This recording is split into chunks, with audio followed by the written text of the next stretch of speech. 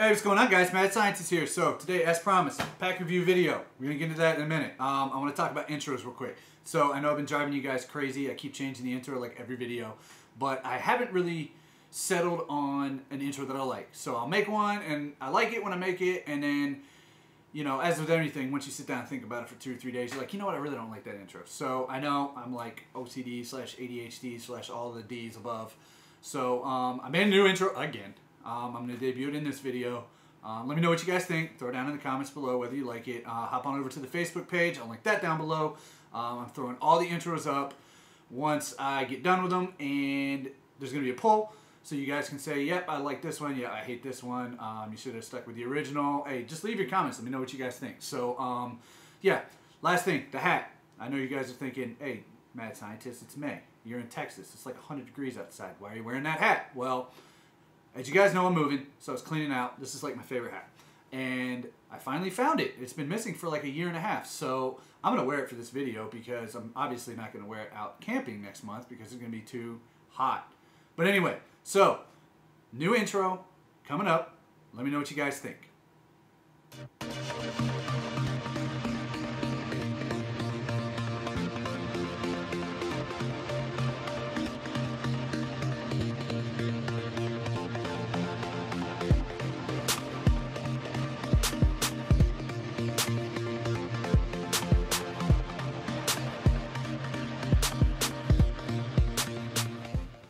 Alright, so guys, let's talk about the pack for a bit.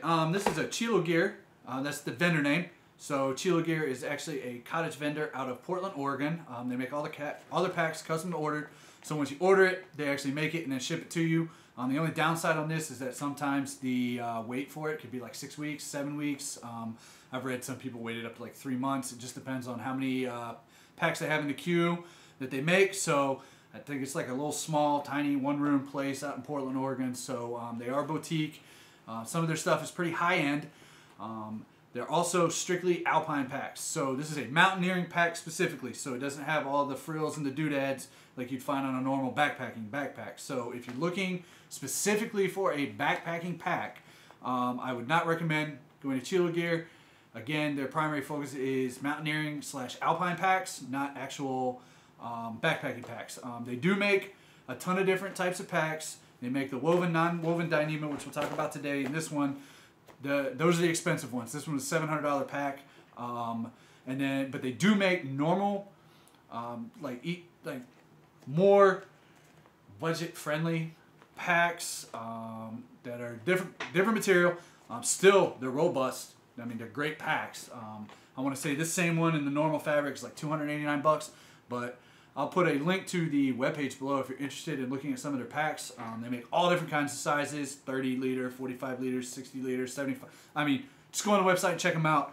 Again, this is a boutique vendor, so it's all really high-end stuff, and it's all great stuff. So if you look on the website, you'll find a lot of good reviews about Cilogear. You also find some negatives, but you know, to each their own. There are some pros and cons that we'll get into on this pack specifically. Some things that I don't like.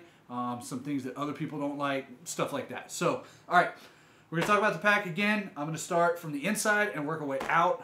What I'll do is I'll actually stuff the inside. I brought some stuff with me to stuff on the inside when we actually start talking about the outside so you can see it a little bit better. So, all right, let's talk about the specs real quick before I get into actually looking at the pack. So again, this is a woven, non-woven Dyneema. It's a pretty robust fabric. It's really thick, but surprisingly quite light. That's the reason I wanted this one specifically. The weight, I think, off of the website is 3.8 pounds with everything included. You can strip the stuff down. That's why I like the Cilogear packs. They're very versatile. They're very modular. You don't have to have everything on it, so you can take stuff off. So I've been able to whittle this one down to right around 44 ounces. So that's not too bad. It's right around maybe 2.8 pounds, something like that. So and that's just taking some stuff off that I don't normally use. So yeah, so woven, try saying that real quick. Woven, non-woven Dyneema. Yeah, say that really fast, like 1,800 times. Bet you won't. So yeah, woven, non-woven Dyneema is the fabric type. We've gone over the weight. So yeah, let's talk about the actual pack. Let's take a look inside. So let me spin this around real quick. Like any Alpine pack, it's a single chamber, so it stuffs all the way in and out. No frills, so you're not going to have any pockets on the outside. You know, like mesh areas, stuff like that. That's what separates an alpine pack from a backpacking pack. Everything's meant to be on the inside. So, you know, when you're up above the tree line, you know, weather's freezing. If you got a water bottle hanging on the outside, by the time you get to camp, it's going to be frozen solid. Trust me. I was that guy once. So, you know, alpine packs are meant for everything to be on the inside. So, again, if you're looking for a strict backpacking pack and you want all the pockets and stuff like that, you're not going to get that on this pack. All right? It's a mountaineering pack specifically.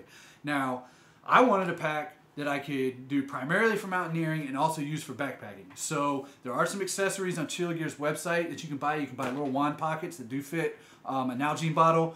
You can also purchase a shovel pouch that goes on the outside. I'm actually looking at buying one of those that you can stuff stuff down in. You know, it's like an outside pocket. But again, you know, mountaineering packs, everything's designed to be on the inside, so you're not going to get those pockets. So again, you know, look at an actual backpacking designed backpack, and if you want those kind of things. So inside, again, one chamber. Volume on this is 45 liters, as is. It does come with the extended collar, as you can see, which extends it out to about 75 liters. You can also compress it totally down, as small as it'll go, and that's 22 liters. Or you can do it in like a summit pack configuration, and that's around 32 liters. So again, keywords here: versatile, modular. I mean, you can just, you can see there's 4 different types of volumes in different configurations on one single pack. So it's amazing. I've found that even backpacking, I'll fully pack out to 75. You know, I'll go and I'll set up camp, and if I'm gonna do some scrambling, I just turn it into the summit pack configuration. You know, some water, you know, like rain jacket, you know, something small like that, and then, you know, I'm off. One pack to do it all. So it's kind of cool. So yeah, so on the inside, the frame itself, they have a removable frame sheet and a bivy pad. So the frame sheet is this piece right here. It's plastic, kind of fiberboard almost. It's plastic, but and it comes with a aluminum stay. So that's a piece of aluminum right in here. And what you're supposed to do with this is, as you can see, it's kind of bent like this. You actually take this thing and you set it up to your back, right? And you actually form fit this to your back. So if you're looking for a pack that allows airflow through your back, this is also not the best pack for you. That's one of the cons I'll talk about. But again, you know, I understand it's a mountaineering pack, so I'm not going to get that airflow through there. But also, in the same pocket, there's a closed cell foam pad. It's the bivy pad. It's just real thin, you know, maybe about, I'd say, 1/4 of an inch, maybe a little bit more, not yet to a 1/2 inch. So yeah, the cool thing about this is that, you know, if you're in camp, or you know, you're on a bivy or something like that, you can actually use this to supplement. Now, it's not, as you can see, it's not big enough to actually sleep on, but what I use this for is like a sit pad after I made camp for the night, or I use it for like a foot area on my hammock. So I have a 3/4 inch air mattress, so obviously it doesn't extend the whole way. So I use that. I use this in the hammock when it's cold, put it underneath my feet, or if I'm in a tent on the side of a mountain, then I can put this down at my feet area as well, since the 3/4 doesn't cover it all, and I'm golden. So yeah, it's not bad. You know, just standard closed cell foam, nothing too fancy. There is a pocket on the inside that holds it all. I'll try to spin this so you guys can see it.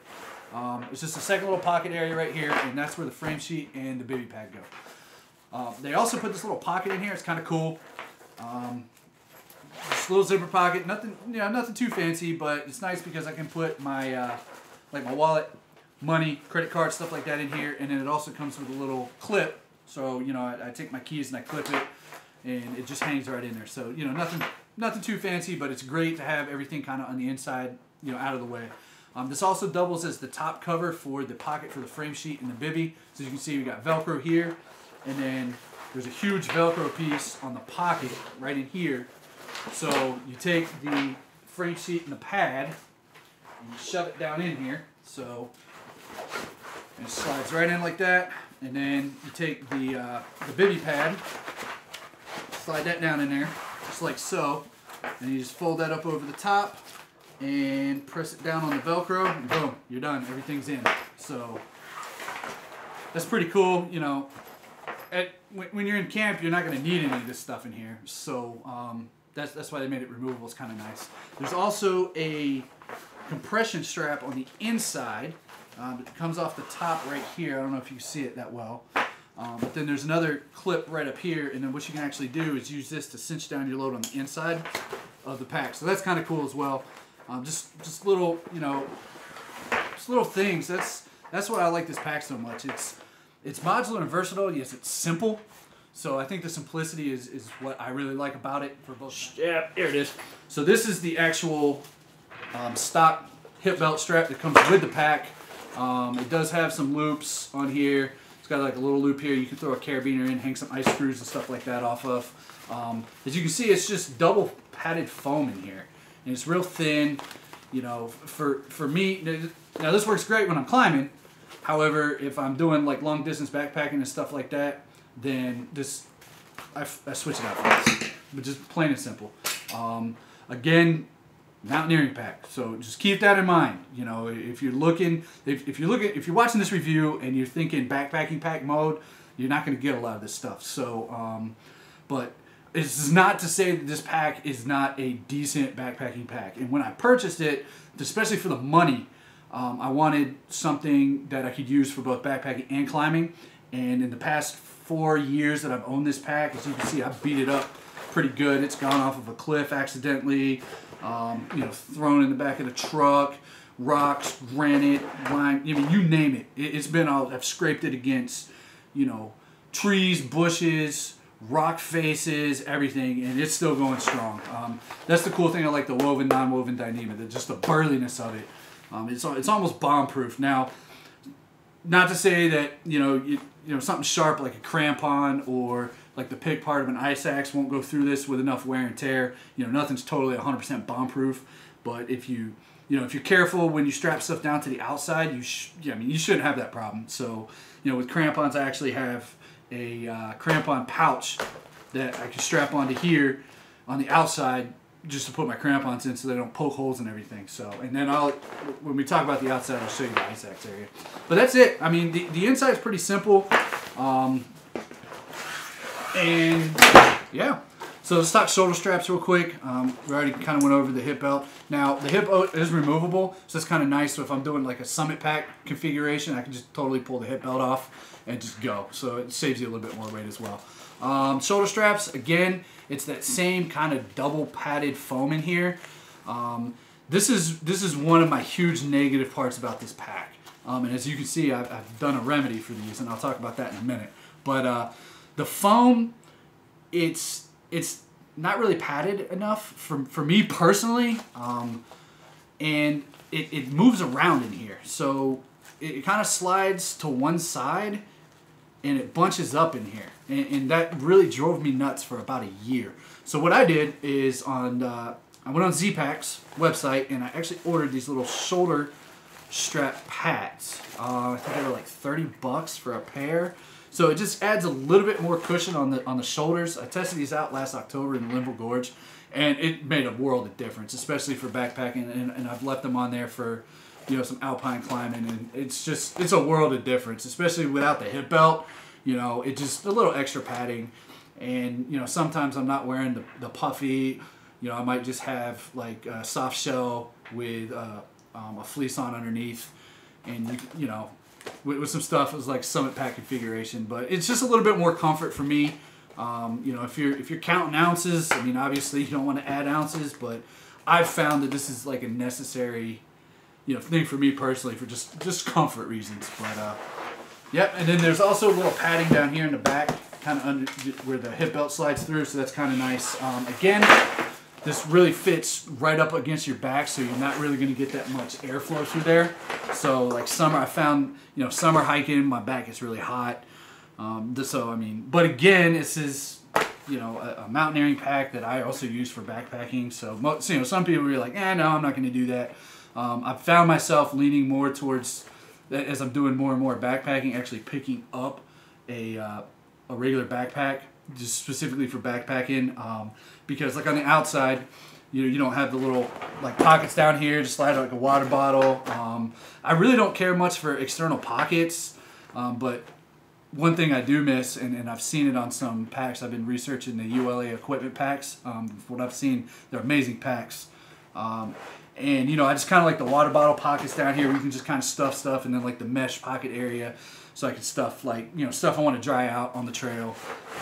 But yeah, so what I'm going to do is I'm going to stuff some stuff in here. I brought along some extra gear. I'm just going to stuff it in here, kind of fill it out, and then I'll go over the stuff on the outside. All right, so I just stuffed my down sleeping bag and some jackets in here just to kind of fill it out a little bit, so we can talk about the outside. So like we were talking about earlier with versatility and modularity, one of the big things I like about this pack is the strap system. It's a totally modular strap system, as you can see, and I'll lift it up here. It's got all these little strap points on it. You got, you know, one set here, one set here. You got a hook down there. You got a hook up here. 1, 2, 3, 4 on each side. I've actually used the straps, and I'll explain these to you in a minute. And then you got some back here on the back. So these are all meant for kind of more strap modularity, so you can kind of configure the pack how you want it with your straps. The entire strap set itself weighs 7 ounces if you're counting ounces at home. So I have kind of narrowed it down to the straps that I actually need. So I use the compression straps on the side, and then I use a dual strap system across the top. This is mainly just because sometimes I carry rope if I'm out doing climbing, and then I can just kind of throw the rope up here and then route it down through the compression straps on the side, kind of form it to the pack. But you can also use this configuration with a single strap across the top. And as you can see, and this is another negative, this material up here, I would have liked to seen the whole pack, you know, to continue the woven Dyneema fabric across the whole, you know, top collar area. But it is waterproof. I bunched it up. I've kind of done the roll, you know, kind of roll it up and then fold it in and then put the straps over the top. The pack does come with a lid. I have it right here. So if you want to use the lid, it uses the strap system to hook in. So if you want to extend it out, you got to use the strap system. Or if you're using it in the Summit pack configuration, you can just use this little thing and you hook it to this D-ring right here, and you can just flap it over and then have a top for it. The lid is just a single opening, single chamber, and then there is a zip area underneath with another little thing, but that's it. This is 7 ounces, so if you take that off, you're good. If you're counting ounces at home, another 7 ounce, or correct, 5 ounces. That's 5 ounces off. So yeah, so let's talk about the straps real quick. I'm gonna try to do this so you can see it. Now the straps, they're kind of cool, and I'm gonna use this blue one so you can see better, but it all uses the same system. 1 second here.